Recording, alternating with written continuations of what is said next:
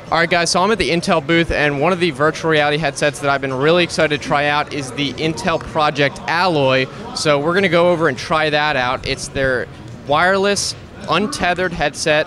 So that is going to be a lot different from the Vive and the Oculus Rift, which obviously you have to plug into a computer. We'll see how the tracking is, all the inside-out tracking, how the response time is in terms of moving stuff, all that you would expect, and see how good it is compared to everything else. So we're going to go try it out. Let's see.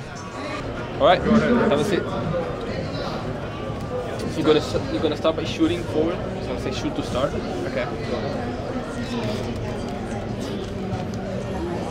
You lower the gun, then the gun disappears. You see it? Yeah. You need to put it in front of you. I'd like to get that demo. Okay, so I just got out of the Intel Alloy demo, and it was basically a shooter game where you stand and try to defend yourself against zombies and that sort of thing. They actually gave you a little handheld controller which acted as the gun, and then of course the headset was self-contained, wasn't tethered to anything. They had you in a little room, and you basically had to just shoot at a bunch of zombies. Now, in terms of how well it performed, honestly, I wasn't that impressed. For what it is, it's good, but the tracking was kind of weird. The controller, you had to hold it up really high up in order for it to show up. And also, I don't know if the IPD wasn't set right on mine, but I was kind of seeing double. And then they said that there would be a grid around where the room was, like you have on the Rift and the Vive. But for me, it kind of looked like I was dead center in the room from the inside. But apparently I was bumping into the walls. I thought I was bumping into someone with it. So I don't think that was supposed to happen. The refresh rate, they said, is 90 hertz. Didn't really feel like 90 hertz, to be honest, but maybe that was just, I don't know, it didn't feel like that high refresh rate, although I didn't get sick or anything like that. So I don't know, I think it's got a long way to go. Obviously this is probably still a prototype, so hopefully they'll improve a lot of that. For what it is though, like I said, it's not bad.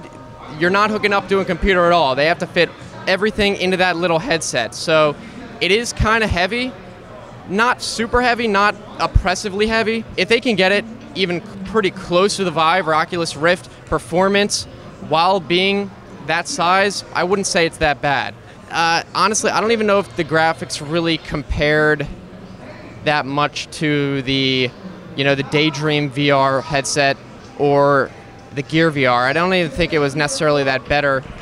Maybe it's hard to tell because in those they don't put that many objects in, whereas there was a lot going on in the scene in that sense, so there probably is a lot of more power in it, but it didn't feel any better. Also, they did say it uses Intel RealSense technology. I've had experiences with that, especially with the Razer Stargazer, where it uses the depth sensing camera to see where your hand is. And I will say that while the room tracking wasn't necessarily that great, it did seem to track my hand well when it was in front of me. Maybe people are less sensitive to their hand not tracking well as opposed to their head, but it seemed like the pistol that we were shooting worked well, at least in that sense.